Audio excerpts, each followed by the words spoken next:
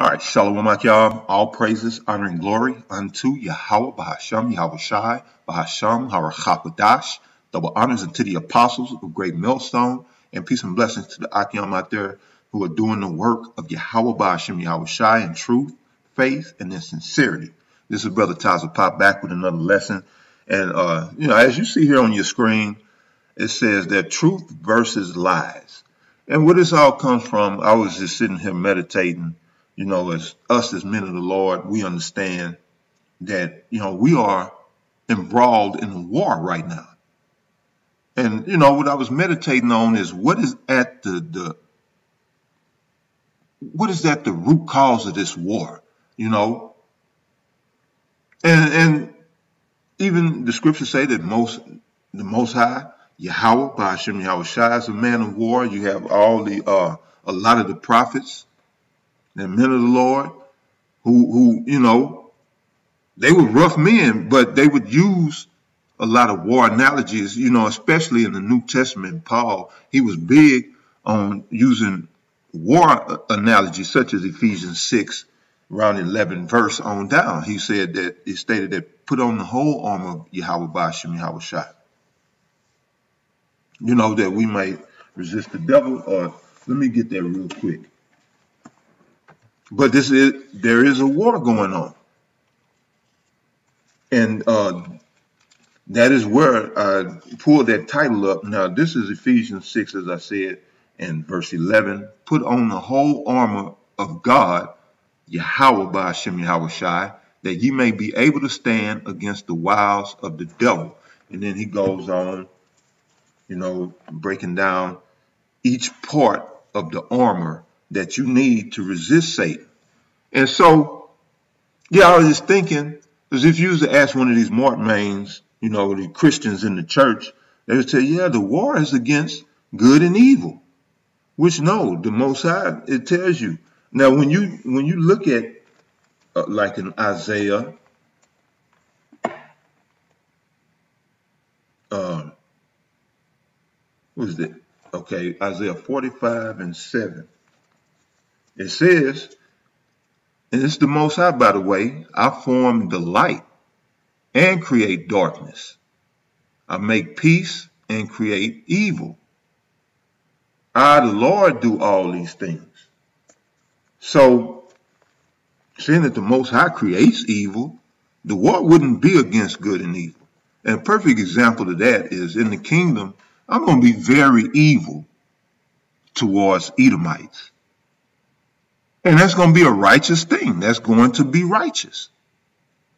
So then one might say, well, then the war is against, righteousness and wickedness. And that's true. And that's what the battle is about. Righteousness versus wickedness. But now, what makes one righteous? And what makes one wicked? And at the root of righteousness is truth. Just as the root of wickedness is lies. When you look at the world, these heathens and two-thirds, they live a life of deceit and lies. Because it's not according to the word. Now, okay, it's like the scripture speaks on, there's a right way, which right equates to truth. And when you're true, you're right. But then the scripture speaks of a false way. And what's another word for false is a lie, wrong. So then we come back to this truth versus lies. Now, going back to the beginning, what set all this off? And then you begin to see and understand that, right, this battle is against lies with us. This battle is against lies with us. When I say us, I'm referring to, of course, the men of the Lord, his servants, the prophets. So let's go back and see what started it all out of the book of Genesis, chapter 3. And I'm going to start at the top, verse 1. It says, now the serpent, and the serpent was a man who had serpent-like characteristics. He was sly, he was cunning, he was deceitful. So it says, now the serpent was more subtle than any beast of the field. And when you go into subtle, it means under the tile. Sub, under the web. Sub being under tile is like a web. So, right, he could maneuver and do things through his craftiness and be unseen because he's under the web. He's subtile. It says, then any beast of the field, which the Lord power had made. He said unto the woman, yea, had the Most High said, ye shall not eat of every tree of the garden. And the woman said unto the serpent, we may eat of the fruit of the trees of the garden, but the fruit of the tree which is in the midst of the garden, the Most High has said, ye shall not eat of it, neither shall ye touch it, lest ye die. Now she stated truth right there. So let's look at the reply of this serpent, this devil. In verse 4 it says, and the serpent said unto the woman, ye shall not surely die. Which is what? A flat out lie. Because Yahweh Ba'ashem Yahweh Shah did indeed tell this Eve, Adam's wife. Well, Adam and both of them, Adam and his wife, that the day that they eat of the fruit of this tree, that they would surely, that they would die. Now let's go back and look at that.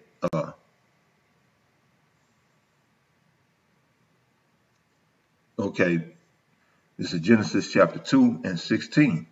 And the Lord power commanded the man, saying, of every tree of the garden thou mayest freely eat, but of the tree of the knowledge of good and evil thou shalt not eat of it. For in the day that thou eatest thereof, thou shalt surely die. And Eve just reiterated that verbatim, third chapter. And again, this is Genesis chapter 3 and verse 3. But of the fruit of the tree, this is Eve speaking, but of the fruit of the tree which is in the midst of the garden, the Most High has said, ye shall not eat of it, neither shall ye touch it, lest ye die. So, right, here we find that the Most High gave a commandment. Just as he did with the children of Israel, he gave commandments.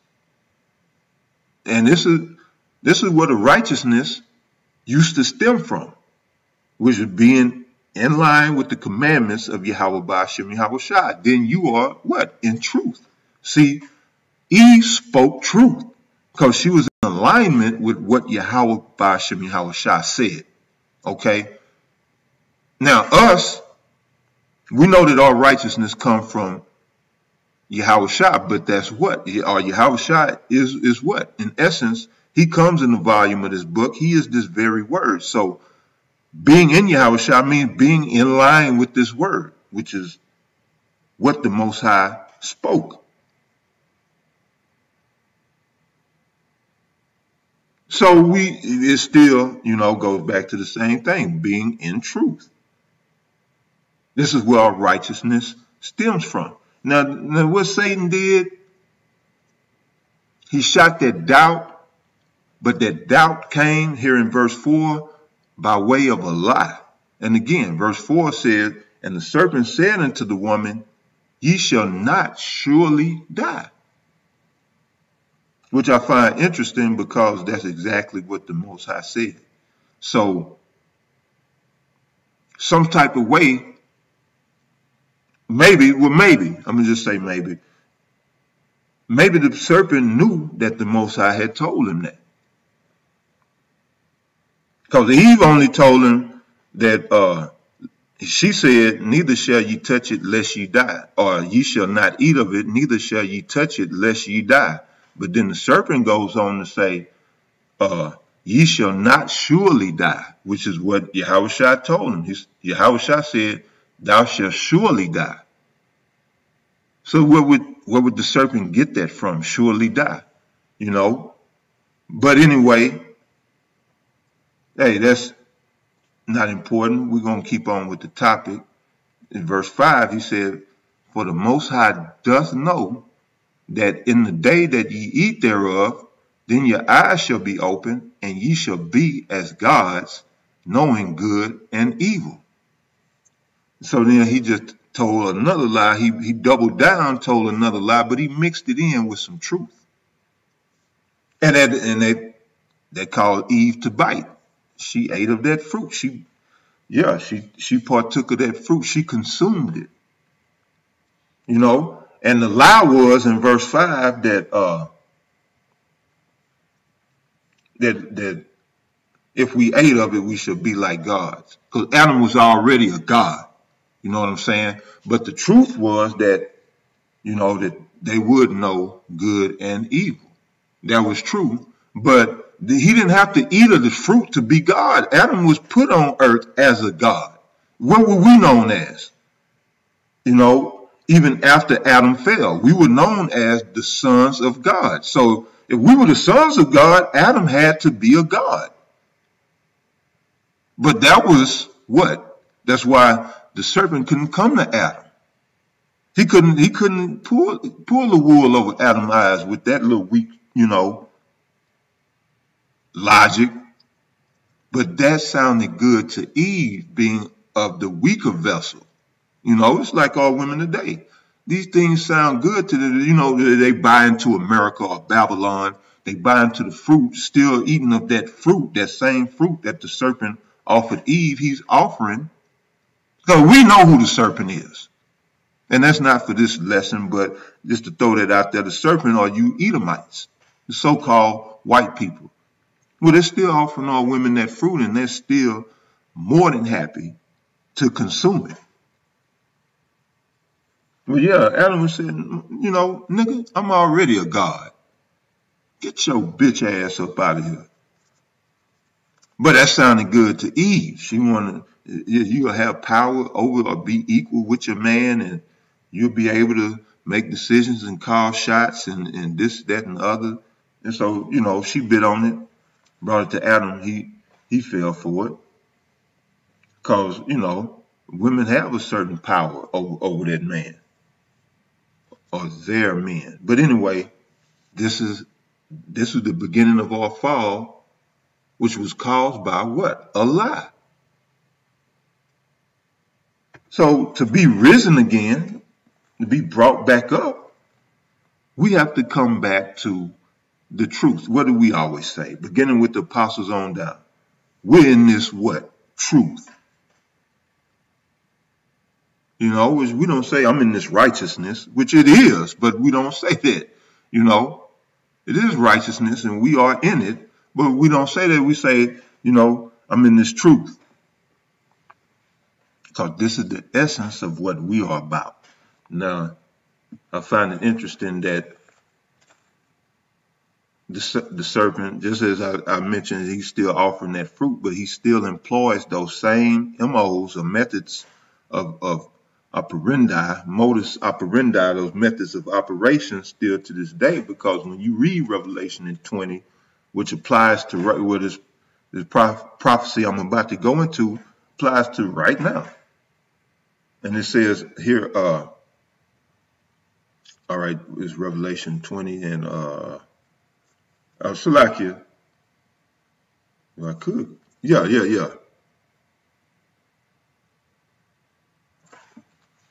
Salakia, bear with me 1 second. Here we go. Okay. Revelation 20 and 7. It says, and when the 1,000 years are expired, Satan shall be loosed out of his prison. Those 1,000 years were the dark ages. Now, when the Edomite, the so-called white man, came back into prominence, came back into power, he dubbed it the Renaissance, which means rebirth. Back or again.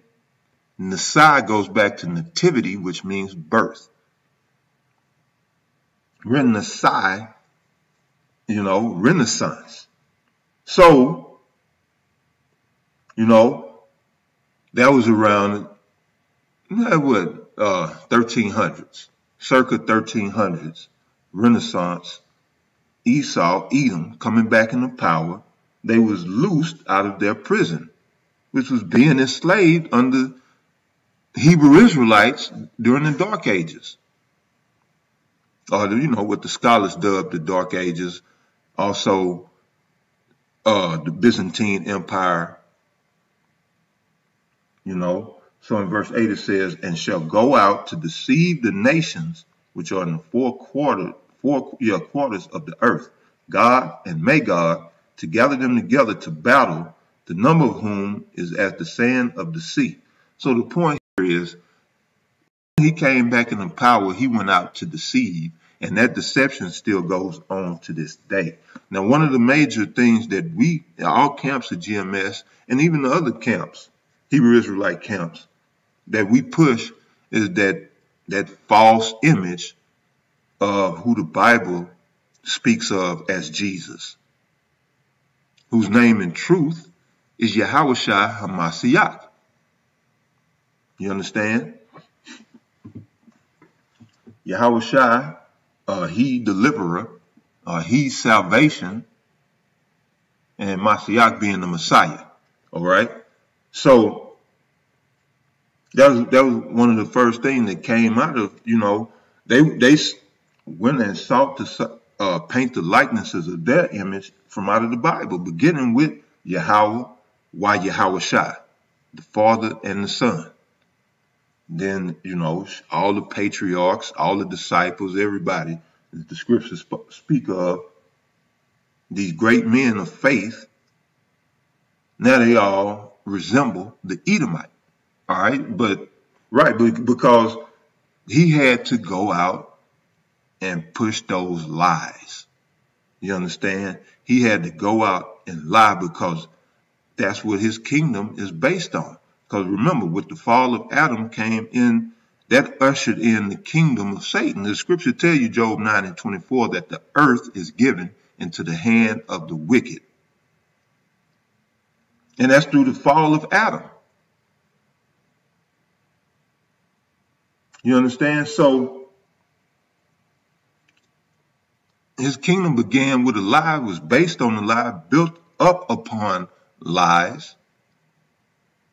And so soon as he got back control of the earth, he had to go and reestablish all of that. I am superior. I am God. I am this, I am that, the great, mighty Edomite. And you so-called Negroes, African Americans, are inferior. Y'all need to be more like me, the white boy. And all people, all nations, they fell for it, hook, line, and sinker. All nations want to be like this white boy, but his kingdom was based on a lie. So to combat that, and I'm gonna read. I'm going to go here first, dealing with Yahushua and this war. The book of St. John. We're going to go to 14 first. Let us see it. Concerning Yahushua, St. John chapter 14, verse 6. It says, here we go. All right. Yahushua said unto him, I am the way, the truth, and the life. No man cometh unto the Father but by me. But Yahushua made a definitive statement about who he is and what he is about. He said, I am. Just like Yahweh told Moses, I am. But he didn't put no other, monikers or no other adjectives with that. He said, I am, because he is everything. He is all in all. So here Yahushua, he's making a statement. He says that I am the way. Then he says what? The truth and the life. So he is truth. Yahushua is truth. And of course, the way and the life. He's the way to life. Well, truth is the way to life, which is Yahushua. That's why he stated that. There's no other way. You're looking for some other, flashy, what's this word? Glamorous, some glamorous way to, seek eternal life through these wayward doctrines and philosophy, these false ways, these lies. You're not going to find it. The only way is through truth. Now, this is also out of the book of St. John. When you go to the 8th chapter, Salakia, St. John chapter 8, and let me see where I'm going to start at.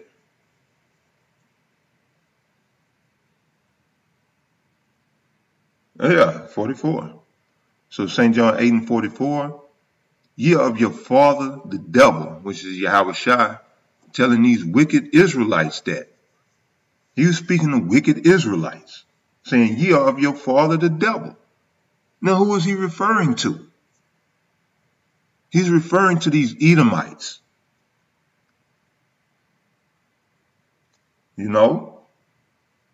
Who come under the power of the spiritual demon, Satan. But again, ye are of your father the devil, and the lust of your father ye will do. He was a murderer from the beginning, and what? And abode not in the truth, because there is no truth in him. So there's no truth in him. So he can't have his power in the kingdom of truth. He can't give you truth if he wants to rule and reign. He has to go forth and deceive the nations. Put forth all these delusions and lies, deceptions. He has to do it. It says, he was a murderer from the beginning and abode not in the truth, because there is no truth in him. Now get this. It said, when he speaketh a lie, he speaketh of his own. For he is a liar and the father of it. Right, the so-called white man. It ain't talking about the spiritual demon, Satan, the devil. It's talking about these Edomites. This is who Yahushua was referring to as being the devil and a murderer and the father of lies. Because through a lie, they got their kingdom. So it's only through lies that they can sustain their kingdom. Now, with that being said, how do you combat that? Through truth, through Yahushua HaMashiach. You understand? It is the only way. So, let's see here.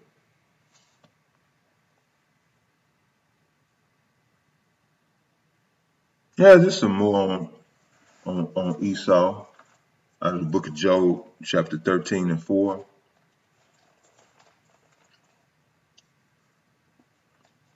It says, Job chapter 13, verse 4, but ye are forgers of lies. Ye are all physicians of no value. And this is again going to these Edomites. Let's see. Yeah, come on. So, yeah, let me see.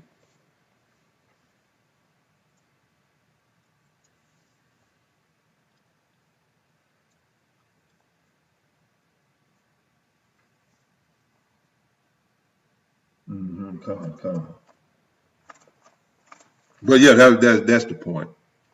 That these devils, man, these Edomites, they are forgers of lies and physicians of no value. And for us to succeed and be victorious in this battle, we're going to have to remain and speak truth. Our righteousness comes from being true.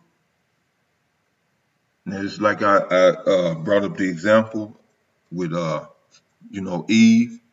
When you speak the things that Yahweh shall speak and you walk in those ways, your conversation or anastrophe is on one accord with the word of the Most High, then you are true. You are a true person.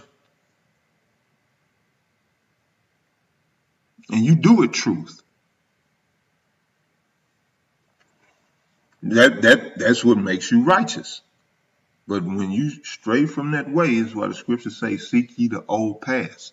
When you stray from that way, then you fall into mischief, wickedness, and, that evil. Because going back to that, I forgot to explain, evil means a bad time. That's all it means. And again, we going to be evil in the kingdom? Yes. Yeah, and not even toward Edom, toward all these heathens. They're going to have a bad time with us. But is that saying that we're wicked? No. See, and this is why, going into etymology, what is etymon? Or etymology, truth study. See, we have to get into this etymology because just as this picture you see here, Esau disguises truth or disguises lies as truth. And the major way he does it is through his language. So we have to cut through those barriers and just cut through all those barriers of language and through getting into etymon and the etymology. Well, I say this, getting into etymology and the etymon of words to bring out truth, such as evil. See, now, if I didn't go into the etymon of the word evil, I would probably think, oh, yes, this war is about good and evil. But no, we're gonna execute evil. The scripture tells you we shall meditate terrors. Is terror nice? Is terror sweet and kind? Terror is evil. That's like a synonym for evil. Terror. When you terrorize someone, right, you giving them a bad time. Well, we're gonna terrorize the nations. But, none more so than Esau, Edom. But, right, that's to say we're going to be wicked? No, that does not make us wicked. In fact, would make us righteous. You understand? Because we are in line with what the Most High stated. And at the end of the day, that's what righteousness is, man. And truth, being true, because the law, statutes, and commandments are our measure that we should, be measured up to or measured up against. And either you measure up to it or you don't. And if you do, you're right. You're righteous. If you don't, you're wicked and you're going to be destroyed. You're a lie. So, yeah, I'm going to end it right there. I pray that you brothers are edified. All praises, honor, and glory goes to Yahweh Ba'ashem Yahweh Shai, Bahasham, Harachakwadash. Double honors to the apostles of Great Millstone. Peace and blessings to all you Akyam who walk in truth, who